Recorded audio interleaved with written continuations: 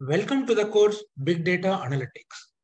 In this lecture, we will discuss about what are the various data types available in MongoDB. Earlier lectures, we discussed about how to create database and how to drop database. Then how to create collection and how to drop collection. Here, we will see what are the various data types. The following table shows some of the frequently used data types available in MongoDB. The first one is string. So what is purpose of string? This is the most commonly used data type to store the data. String in MongoDB must be in the UTF-8 format. Here UTF means Unicode Transformation Format. Here 8 means 8-bit. So which is a UTF-8 valid.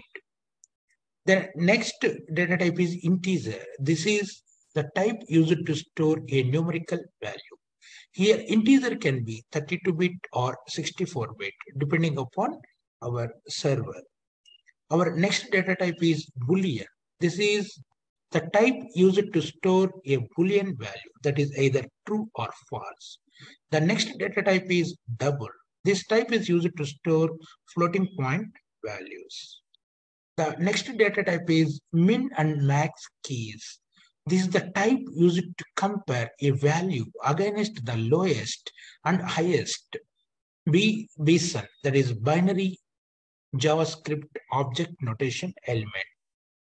Here, min stands for minimum, that is the lowest value, then max stands for highest value in the form of binary JavaScript object notation. Next data type is arrays. This type is used to store arrays or list or multiple values into one key. The next type is timestamp. By default, C timestamp, which stands for current timestamp. This can be handy for recording when a document has been modified or added. The next type is object type. This data type is used for embedded documents. Then the next type of data type is null. This type is used to store a null value. Then the next data type is symbol. This data type is used identically to a string. However, it's generally reserved for languages that use a specific symbol type. The next data type is date. This date data type is used to store the current date or current time in Unix time format. We can specify our own date time by creating object of date and passing day, month, year into it. The next data type is object ID. This data type is used to store the document's ID. The next data type is binary data. This data type is used to store binary data. The next data type is code. This data type is used to store JavaScript code into the document. Finally, regular expression is the next data type. This data type is used to store regular expression. These are all some of the data types available in MongoDB. Let us go back and check once again. The first data type is called as string data type.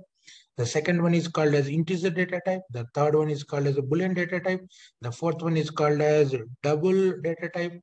The next one is minimum maximum keys. The next one is arrays data type. The next one is timestamp data type. The next one is object data type. The next one is null data type. Then the next data type is symbol. Then the next data type is date. The next one is object ID. The next one is binary data. The next one is code. Finally, regular expression. These are some of the data types used in MongoDB. In upcoming lectures, we will discuss about how to insert document into collection, then how to query, then how to update, then how to delete, then how to perform aggregate functions, then how to use indexes. So all these commands will demonstrate in upcoming lectures. So all of you stay tuned for all these upcoming lectures without missing.